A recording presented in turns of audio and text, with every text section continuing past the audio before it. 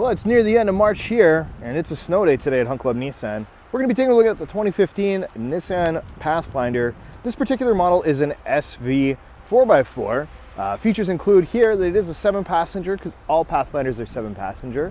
Has a rear backup camera, remote keyless entry, including with the intelligent keyless entry system, heated front seats, and a whole lot more. As always, we're going to take a quick look on the exterior of the vehicle, hop inside, show you a couple of quick features, and wrap up as to why you should make this Pathfinder yours. Starting right on the front right here, you got halogen headlights on the front of the vehicle. Nice big chrome bumper right there. Gives it a really elegant look. One of the things is that this was the complete redesign. So this removed the body on frame construction and went to the common platform Pathfinder for 2013. And this carried on a great tradition still of being an off-road vehicle, but in the same sense, still has a lot of new creature comforts that you wouldn't necessarily get on a truck-based platform. So fog lights at the bottom, you'll notice you've got a little strip that comes around a little bit further below. That helps actually reduce wind noise here when you're driving down the highway. Moving on up right here, you've got 17-inch alloy wheels on the front and disc brakes all the way around. They are ventilated. Or, sorry, 18-inch alloy wheels. Heated outside mirrors, and again, the mirror caps are covered. Moving down here, you do have those nice chrome door handles. And then up top, you got a good set of roof rails. So you can actually get crossbars there. You can purchase them from our parts department or from wherever you like. Put up a Thule rack or get any sort of accessories that you want to put up top there, or snowboards and skis if you want to take more than just you and a few friends. Come around the back of the vehicle again. A couple of really nice things as well here too. First thing I'm going to do is pop in quick, show you something real cool. This Pathfinder actually has remote trunk tailgate open and close. So benefits of that right there are going to be that no matter what happens, when your arms are full or your hands are full, you're still going to be able to open up the tailgate here and put a lot of stuff in. Now you do get a fair amount of space in the back side of the vehicle here. And as you watch as I put down the third row quickly, which is super simple to do, you get even a ton more space. Down below here, you actually got an extra storage container, and in behind here is where you actually get to keep all of your tools and stuff like that. Your spare tire is actually undermounted. Rounding out the rear of the vehicle, you do have a 12-volt power plug as well. I'm just gonna pop these seats back up here too, because I want to show you something really cool when we get into the back seat of the vehicle. Just to give you a quick tour of the interior of the vehicle right here, just to start with. You can see right there how easy everything is to access. Lots of great buttons, lots of nice soft touch materials there, and armrests, and great look to the seat pans as well too. So this right here is your new intelligent key. You've got lock, unlock, the power trunk liftgate, and panic alarm. Rear of the key, there's a little switch right here, so you can still access the key if you need to. So when you come up to the vehicle, you can still put it in this hole, save the batteries there. But you don't ever have to. All you gotta do is push this little button right here, walk into the vehicle. Right on this side right here are all your controls for windows and your mirror adjustment.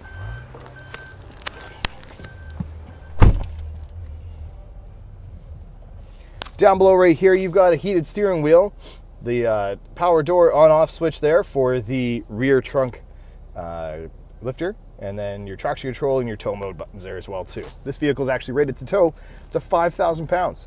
So in addition to being a great family vehicle, it's also a great towing vehicle. So if you got the extra boat or small RV or something like that, you can still take the family along for a nice vacation. You don't have to take multiple cars. Coming up right here, on the left-hand side of the steering wheel, you've got all of your audio control and information system functions. And on the right side of the vehicle steering wheel here, you've got all of your cruise control functions. Cruise control is pretty self-explanatory right here. Turn it on, and it's going to actually pop up a little message right at the bottom right there, letting you know what speed you're going. Hold up to resume cruise, hold down to actually set the cruise, and then right here, cancel. It'll tap lightly on the brake to turn it off, obviously. This side right here, super easy. This little button right here is actually going to take care of transitioning through all of the menu screens here for your driver information assistance menu. So things like your trip computer with your average fuel economy, your tire pressure monitor system, your 4x4 system, and your average fuel economy are all listed right there. Because we've been, letting this vehicle idle with the video here today, plus with snow removal, sometimes it can be a little bit higher, but you should be getting decent fuel economy, city and highway right there, with approximately over between 400 to 600 liters or kilometers per tank, depending on your driving capabilities, if not more, depending on how fuel efficient you drive. Down right here, Bluetooth controls are right here, as well as your voice activated controls. So if I push this little guy, boop, attempting to connect to your phone. It's gonna try and hook up to my Bluetooth phone. If I don't have one set up, then it's gonna be real sad, but it'll actually prompt me through on how to set up the steps, so it's nice and easy that way.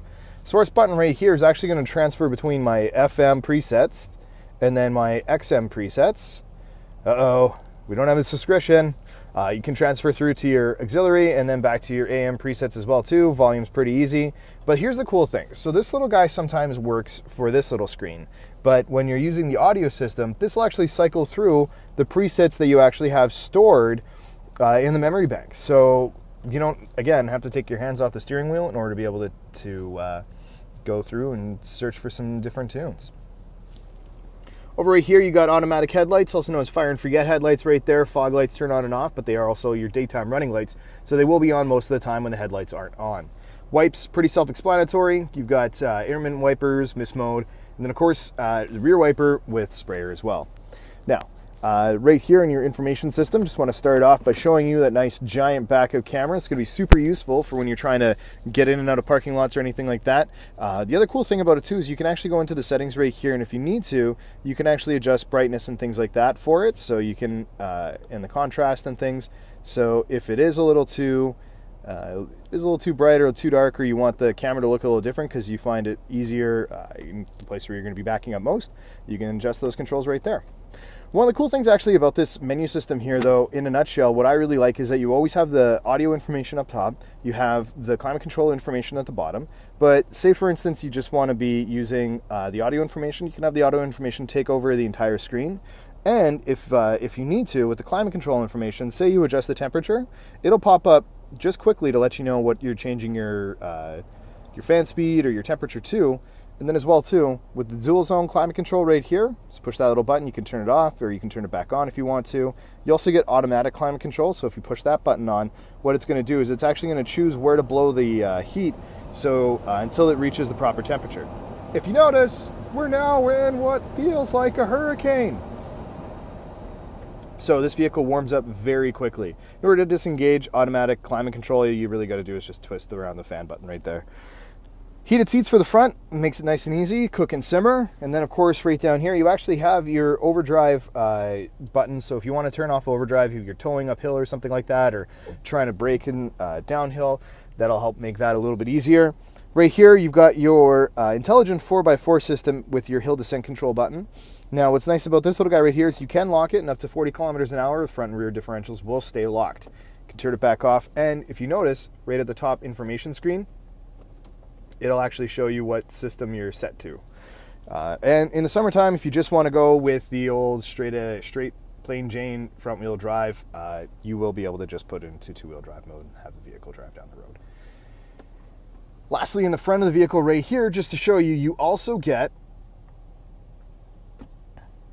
if it decides to focus inside instead of outside the car, come on little guy, there we are. You'll also get a auto-dimming rear view mirror with home link. So these little buttons right down below right here are all for your home link, so you can actually store up to 3 garage door remote settings. And then these two little I/O buttons right here turn on and off your auto-dimming rear view mirror. Now if your future still gets too bright, you can always opt to put on a pair of shades, right up here.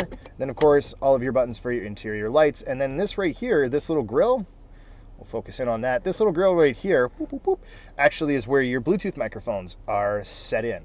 So if you need to shout at the heavens, you most certainly can, and people will hear you better. A lot of things people don't know about here. One of them is the Pathfinder actually has a little storage spot for your license and insurance right up top, over top the driver's vanity mirror, which has actually got a vanity mirror right here. And then it's actually got a little pull-out on the side. So it actually comes in and hides this little space right here. I don't know how many of these little flip-down visors here can miss this little spot, and 99% of the time when you're driving between Ottawa and Toronto on the highway, that's the spot where the sun is and just blaring right into your eyes. Last spot right here, nice big glove box. It's actually got a little storage shelf right on the top for all of your extra books and stuff like that. You can see right there, and then down below you get a ton of space. Into the center console right here, you actually get a power plug along with the 2 additional ones underneath the front dash, a USB port, and then traditional auxiliary ports in. So you could actually hook up like a DVD player or say like an Xbox console or something like that, and you can actually play it through this front information system when the vehicle's in park. Lastly, it's got a little storage shelf as well too that pops down, and it's actually got a little cable runner, so you could actually put your iPhone in here, plug it into the USB port, and keep it out of the way from prying eyes and elbows and other potential disasters. Let's go check out the back of the vehicle. 2015, they did a big redesign on key parts of the Pathfinder right here. One of them was including cup holders into the actual door sill of the armrest. So one of the complaints was that there wasn't really a cup holder space underneath in here, and when you had to pull down the center armrest and access these cup holders, it meant that kids could grab them, knock stuff over out of the way, or you couldn't have 3 people sitting across in this area right here, which could be uncomfortable for families that say had 2 children and you wanted to sit in the center area. So they actually put cup holders on the outside of the outside of the Pathfinder right here. You also have water bottle holders and extra storage down below. Now, cool thing about these seats right here is there's actually a big arm button right here on the shoulder, and you actually can flip down the seats right here, just like this. So if you're wanting to just flip them down, have them flat, so you want to store stuff, you can. Now, one of the big problems with a lot of 7-passenger vehicles is accessing that 3rd row, okay? So here's what we're gonna do. I'm just gonna pop down this window so you can see a little easier. Sorry, got my hand in the way there. So I'm gonna take this right here. I'm just gonna lift up my hand, and you'll notice the seat pan folds up as well too. This whole area slides right forward, and it's actually super easy to get in and get to that back seat area. You've got a ton of space to be able to get in there now. One of the other cool things though is that if you're actually have a child car seat or something like that and someone needs to get in there, the basin of the car seat can actually stay in here, and this will still move all the way forward regardless of how far. Even if this seat pan is stuck all the way down, as I'm fighting with it here, even if it's stuck all the way down and you want to move this seat forward, which you can, you still get a decent amount of space to be able to access that 3rd row. One of the things a lot of people don't realize when they're looking for a 7-passenger vehicle is a lot of guys will leave that bottom seat pan stuck in place, or it'll fold in an awkward manner, or you'll have to fold it up in an awkward manner, almost like a two-stage in and out. And this right here is just a 1-switch option, which makes your life so much simpler. And that's the 2015 Pathfinder in a nutshell. I want to thank you so much for taking the time to join us here today. We are always open at Hunt Club Nissan, 9 a.m. to 9 p.m. Monday to Friday, 9 a.m. to 5 p.m. on Saturdays, and always open online at www.huntclubnissan.com. My name's Jason. Thanks so much for joining me, and we'll see you on the next one.